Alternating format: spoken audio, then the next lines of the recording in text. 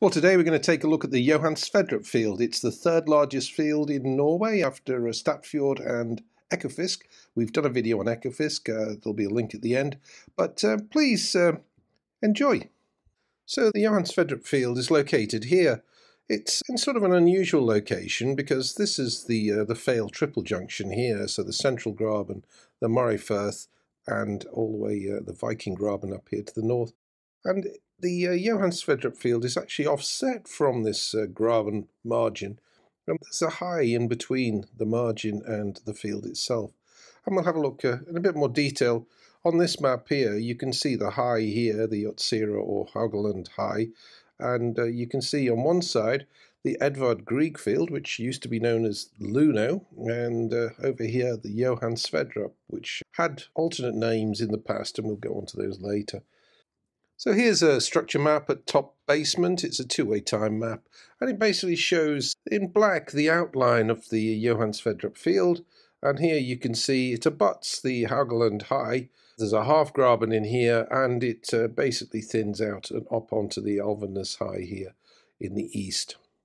And of course, what's interesting really about the field is that it's got the high to the west, and yet somehow that's still been sourced, and it looks like it's actually been sourced from the Graben in the extreme west through sort of fractures in the basement to actually fill the feature. Here's a seismic line which really shows the Viking Graben and getting mature source rocks in this region here, and a migration up into Edvard Grieg here, and you can see an all-water contact, and it's shown that this contact here goes through this basement horst. This is the Haugaland High, and this is the Johan Sverdrup field on the other side. So here's the half-graben here with Triassic and Permian section, and then we'll see in a minute that we actually have the sands here are Jurassic in age. So the reservoir depth for the field is around about 1,900 meters. So a few more maps here showing the structure map of the field in a little bit more detail, and you can see here there was a discovery here. Alvadnes was the name of the discovery on the east, and Aldous or Aldous Major was the name of the discovery on the western flank. But ultimately it was determined that these both had the same all-water contact. Discovered back in 2010 with well 1626, and a development plan was submitted in 2015. Now this is a great cross-section here. It's from a Lundin presentation, and you can see this is the Aldous Major south here, Alvadnes over here, and you see these were seen as two sort of culminations, but in time the oil-water contact here at 1,922 meters goes right across the area here. You can see that the major reservoir is in the Jurassic sand. It's overlain by the Draupne Shale, which is the Kimmeridge clay equivalent in the Norwegian sector. And you can see the underlying Triassic and then the Rotliegends of the Permian underneath that in this half-graben here. So if we look at the reservoir in a little bit more detail here, you can see it thickens and thins as it goes across, but the quality of it is particularly good. It's only buried to around about 1,900 meters, so it's got fantastic properties. You know, highlighted here the 30 and 40% porosities. You can see that some very, very high porosities and permeabilities. This is 1 Darcy, 10 Darcy, and this is 100 Darcy up here. You rarely see that, but fantastic quality sands within the reservoir interval. Now there's also a Upper Triassic Statfjord group. There's a Middle to Upper Jurassic Vestland group. There's spiculites in the Upper Jurassic Viking group, and there are some Permian zechstein carbonates, all containing oil. But the major reservoir for the field is, of course, the Upper Jurassic. So this is a great reference paper if anybody wants any more information. I used to work with Arol Jostat, so shout out to him. Hope you're doing well. And this is a great source of information. There's the hyperlink at the bottom to the PDF. Now, some details. Well, we'll leave you to look through those. Pick out first oil, 2019. It's in a water depth of 115 meters. Operator is Equinor, and it is powered from the shore, so it's anticipated that across the life of the field, the carbon footprint, the emissions will only be some 0.7 kilograms of CO2 per produced barrel, and that's what's been quoted. So 48 slots available on the drilling platform. We'll have a look at the infrastructure in a second. And the oil is exported to the Mondstadt terminal.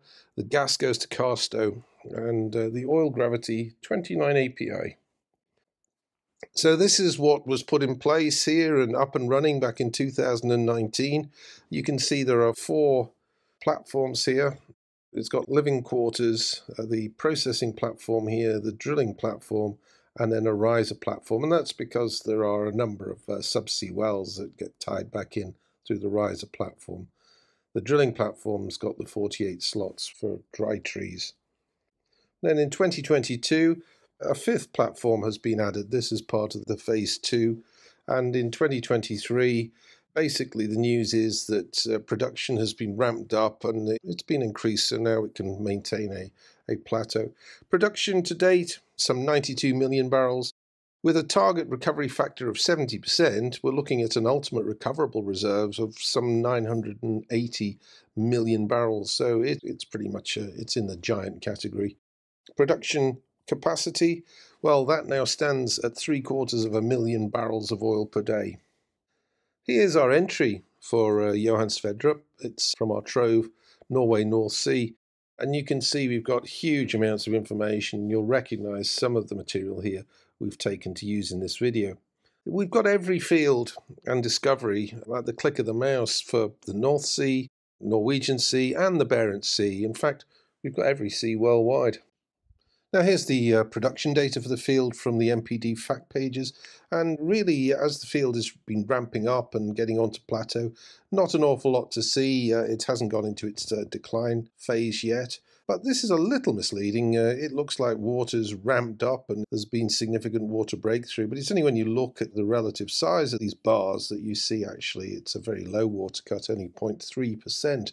Which could be 1 or 2 wells. Nothing too concerning at this stage in the day, which is great news. We'll be bringing updates on this as the field progresses over the years, so watch this space and come back to the channel for an update. Now, there are lots of videos available out there on YouTube. Here's just a selection of them, but they tend to concentrate on the project phase or indeed on the production facilities. There really isn't one like this which looks at the subsurface and the geology, the geophysics and the reservoir engineering. So we thought it would be a video of interest to people looking at Johan Sverdrup. So a massive great find, and not in small part down to this gentleman here, Christen Ronnevik, a fantastic individual, great guy. I was privileged to work with him for some time back in the Lundin days, and he was truly one of the great explorers. So Christen Ronnevik.